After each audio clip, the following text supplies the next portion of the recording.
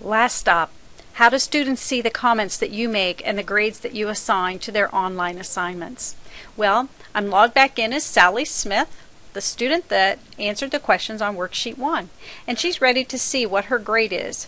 So she clicks on the assignment worksheet 1 and she sees her answers, and right below that it says feedback from Annie Brown, who is her teacher. And the comment that Annie made was question number 2, the answer should have been, and then she explains it. And she also sees the grade that she received on that assignment. And that is how students will see their grades on an online assignment. They will see their original answers up at the top, and then immediately below that, once it's graded, they will see their grade and any comments the teacher had to make.